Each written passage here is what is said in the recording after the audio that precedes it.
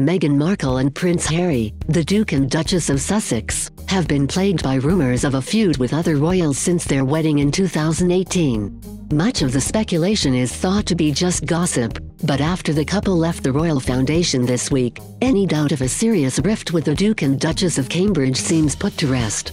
Stories about Meghan's working style have done the rounds for months, after 4 of her senior aides quit. Kensington Palace staff supposedly resigned due to Meghan's demanding and diva-like behavior. She has been known to send emails at all hours of the night and morning, they said, and has shouted at staff before. One story claimed the Duchess yelled at a staffer for suggesting she wear garbage tights from M&S. These tales have led to some calling her Hurricane Meghan, or Duchess Difficult. But the Sunday Times reported another nickname given by a very senior member of the royal family, who has taken to calling her the degree wife, because she'll only last 3 years. While this may be the view in the family, Harry seems devoted to his wife. He has reportedly cut friends out of his life who didn't quite click with Meghan, and is reportedly still bitter that William tried to talk him out of his speedy proposal. Some of his closest friends, Tom Skippy, Inskip and Astrid Harbord, weren't even invited to the couple's wedding reception. A source told the Sunday Times, anybody who voiced any kind of reservation about Meghan has been sidelined.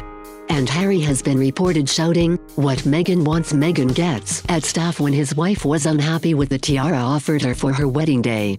Of course, all the stories emerging from behind palace walls need to be taken with a pinch of salt.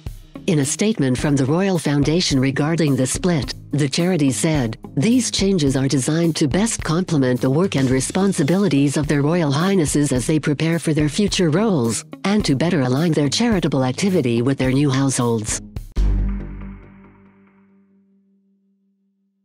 The Duke and Duchess of Cambridge and the Duke and Duchess of Sussex are incredibly proud of what they have achieved together through the Royal Foundation. But the split wasn't expected when the couples began the project together last year. The charity had been renamed the Royal Foundation of the Duke and Duchess of Cambridge and the Duke and Duchess of Sussex just last year, and will now be changed to the Royal Foundation of the Duke and Duchess of Cambridge. It is true, however, that Kate and William have different responsibilities and a more public life due to their positions as future king and queen consort. And it seems Meghan and Harry are keen to keep these roles as clearly divided as possible.